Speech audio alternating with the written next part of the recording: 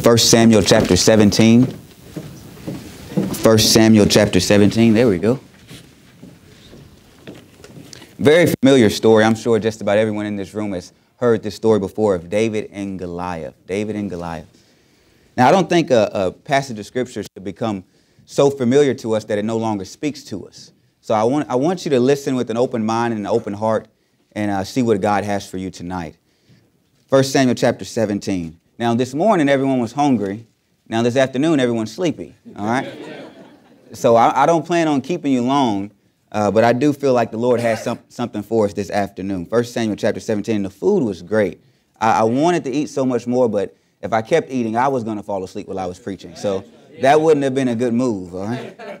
But 1 Samuel chapter 17, just going to read two verses here. In verse number 31, it says, "And when the words were heard which David spake, they rehearsed them before Saul, and he sent for him. And David said to Saul, Let no man's heart fail because of him. Thy servant will go and fight with this Philistine." Lord, I thank you once again for giving us another opportunity to be here in your house this afternoon, God. And I thank you for the preaching this morning, God, and the singing this morning, God. It certainly was an encouragement to me, God. And I thank you for the hands that prepared the meals, God. I thank you for a church that has a church full of servants, God, and people who are active and want to be involved in the ministry. God, I pray just help us now just for these next few moments, God, as we look into your word. God, I pray you'll begin to speak to hearts. God, I pray you'll fill me with your spirit. God, hide me behind the cross so you are the only one that's seen here tonight. God, I pray you continue to bless and we give the praise for it. In your name we do pray. Amen. The story of David begins in 1 Samuel chapter 16. God is in search of a king. And God sends the prophet Samuel to the house of Jesse looking for a king, and not just the average king, not just your average man. God said that he wanted the king of Israel to be a man after his own heart. And when Samuel first gets to the house of Jesse, Samuel begins to look at the oldest. He looks at Eliab. He looks at Shammah. And he goes through the list. And God has said, I have chosen none of these. And they almost forgot about David. But before Samuel began to evaluate all of these men, God taught him a very valuable lesson in 1 Samuel 16, verse number 7. It says, "For the Lord seeth not as man seeth, for man looketh on the outward appearance, but the Lord looketh on the heart." I want you to understand something tonight. When God looks at a person, God sees a place that only he can see. You know, you may look at me and say, oh, that's a nice tie, or oh, that's a nice suit. You may see my dress shoes or whatever. But when God looks at me, he sees a place in me that you can't see. And when God looks at you, he sees a place in you that I cannot see. So God told him, don't look at how tall he is. Don't look at how muscular he is. Don't look at how sharp he is. Look at his heart. I'm not looking on the outward appearance. I'm looking at his heart. And at first, when all the first 9 sons were evaluated from Jesse, David, he was overlooked. And Samuel asked Jesse, do you have any more sons? And they say, oh, well, David, he's just in the back of the field watching those few sheep. And David, he was overlooked. But I'm so glad, even in my own life, that oftentimes when you're overlooked by men, it's so encouraging to know that God still sees you. And they looked at David, and when they looked at David, they said, David, he's just a simple shepherd boy. But when God looked at David, God saw David as a king. When God sees a person, God does not just see them where they are, God sees them where he wants to take them. And God saw David's future in his present. And David now, in 1 Samuel chapter number 16, when he came before Jesse, when he came before Samuel, God told Samuel to arise and anoint him king. Not soon after David was anointed king, an evil spirit comes before Saul. And this was an evil spirit, and Saul, it's so amazing to me. Saul said these words, "Find me a man. Seek me out a man." And he's looking for someone to come and play a musical instrument to help soothe that evil spirit. But out of all of the men in Israel, they choose a 17-year-old boy.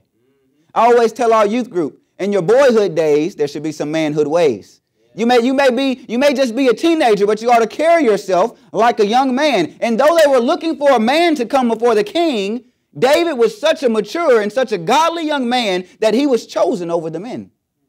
And I love they gave a little biographical sketch for David before he came before Saul. They said in verse number 18 of chapter 16, "Then answered one of the servants and said, Behold, I have seen a son of Jesse, the Bethlehemite, that is cunning in playing. He's a skillful man.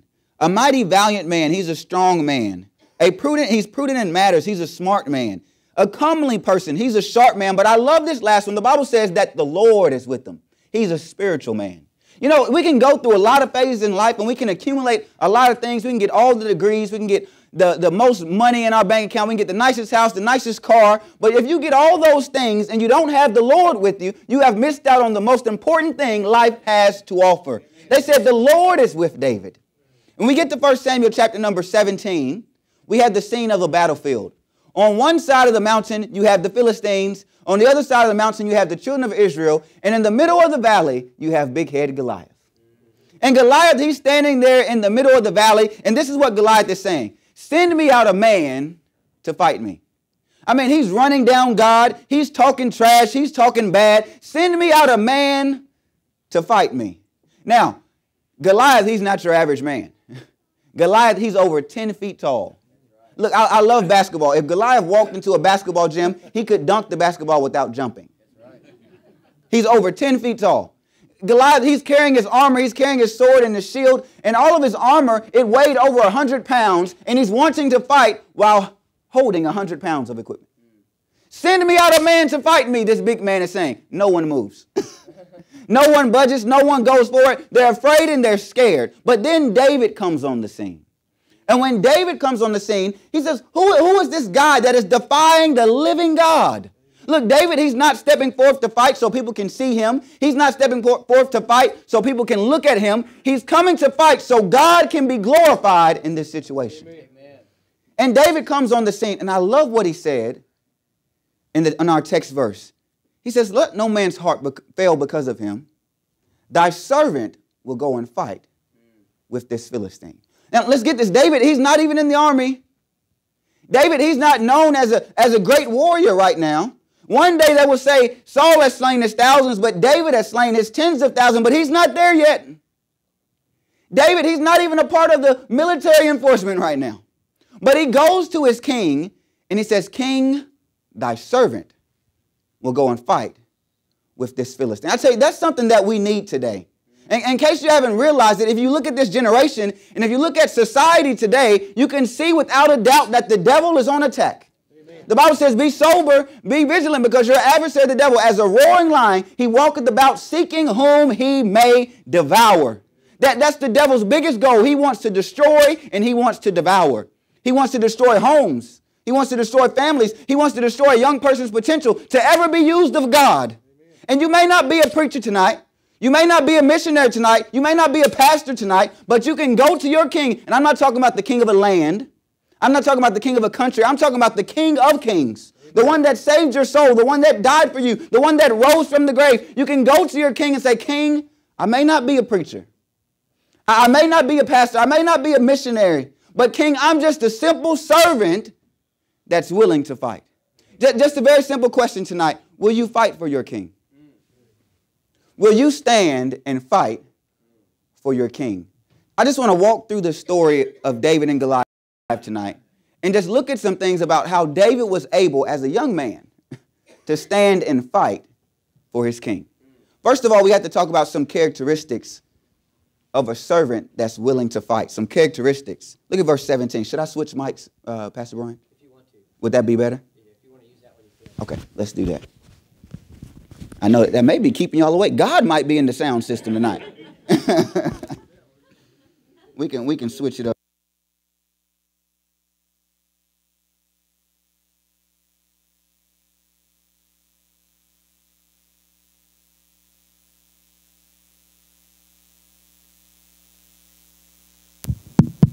That better?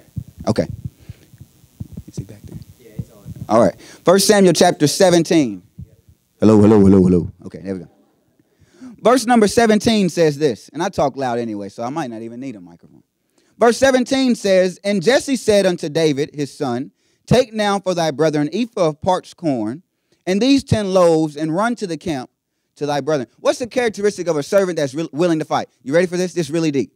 A servant serves. I know that's deep. Just brace it. Just suck it in. He was a servant. Look, do you understand tonight that when David went to the battlefield, he did not go to the battlefield to fight Goliath? David, this is what I want you to do. David, I want you to take this corn, take this cheese, and take this bread to your brothers. David, basically, David, this is what I want you to do. I want you to take this grilled cheese sandwich and this popcorn to your brothers.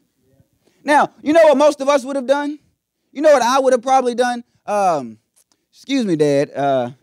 I don't mean to be rude, but I don't know if you read your Bible lately, but in chapter 16, I was anointed king. Somebody should be bringing me grilled cheese sandwiches and popcorn. Am I being honest? Look, David now, even though after he was anointed king, he still was a servant. Look, we ought not let a position get to our heads. We become too big to do the little thing, too big to set up chairs, too big to vacuum a floor, too big to clean a bathroom. David, he was just anointed king. What's your first duty as a king? Carry this grilled cheese sandwich and carry that popcorn. He didn't even go there to fight, but he was a servant. And look now, as David took care of the little things, that's when God gave him a greater opportunity. Teenagers come to me, oh, Brother Ed, I want God to use me to be a testimony in my public school. Oh, really? Really now? Take out the trash when your mom tells you to take out the trash. Well, take care of the little things, and as you take care of the little things, God will give you greater opportunity. That's exactly what happened with David. So David, he was serving. David, he was shouting. The Bible says that David, he came on the scene, and when everyone's afraid, when everyone's scared, the Bible says that David, he shouted for the battle. And these days, when it was time to fight, and when it was time to have war, a man would stand up and give what they called a war cry. A man would just start to shout. It's almost like a war pep rally. David initiated a war pep rally. The Bible says that David came and he shouted for the battle. And then he was shouting and then he was surrendered. Remember now, David, you're coming on this scene. You're just carrying grilled cheese sandwiches. You're just carrying popcorn. He sees Goliath running down his God. He sees Goliath talking bad about his God. And David looks over at the men. And the Bible says he shouted for the battle. But now, David, guess what time it is? Now it's time to fight. And you can't fight Goliath with the grilled cheese sandwich and popcorn in your hand. Look, you know, the Bible says that he left the carriage in the hand of the keepers. He started putting some stuff down. And what I find is so amazing in the Christian life, a lot of people don't want to get involved in the fight because the closer you get to fighting, the more stuff you have to put down in your life. Hey, young person, I have to tell them, hey, God can use you, but first you got to let go of that music. God can use you, but first you got to be in the house of God. God can use you, but first you got to learn how to tithe. As you start putting some stuff down, the closer you get to the fight, then you're putting yourself in a position where God can use you. David, he had to put some stuff down. And then he was saluting. The Bible says he ran over to the camp and he saluted his brothers. Now, this is so amazing to me because we know David, he has to salute his dad. If you don't salute dad, dad can get you. He can put that belt on you if you don't salute dad. But David, why are you saluting your brothers? I think this shows something of David's character. See, you can always tell something about the character of a Christian by how they treat people that can't do anything for them. How you treat a person that can't do when that visitor comes in church, how do you treat them? When someone comes into church for the first time or when someone can't really do anything for you, will you still help them? David now, his brothers, they can't do anything for him right now, but the Bible says he went to them and he saluted them. Characteristics. He had some good characteristics of a servant that was willing to fight. Then we get to, secondly, his courage. So David now, he decides that he's going to go and fight Goliath. But David, watch this now, the moment that David decided that he was going to fight Goliath, he was resisted. First, if you remember, he was resisted by his brothers. David, I know the naughtiness of thine heart. You just came out here because you want to see the battle. And by the way, who did you leave those few sheep with? Look, David, you're so small now that we didn't even give you a lot of sheep. We just gave you a few sheep. Well, look, you will never do anything big for God without someone trying to remind you how small you are.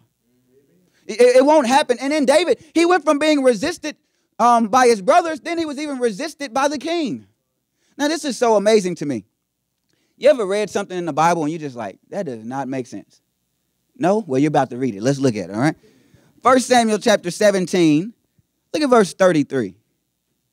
After David says, thy servant will go and fight with this Philistine, this is what Saul said. He didn't say, oh, thank you, David. Thank you, David. You're willing to go out and fight. No one's willing. Watch what he says.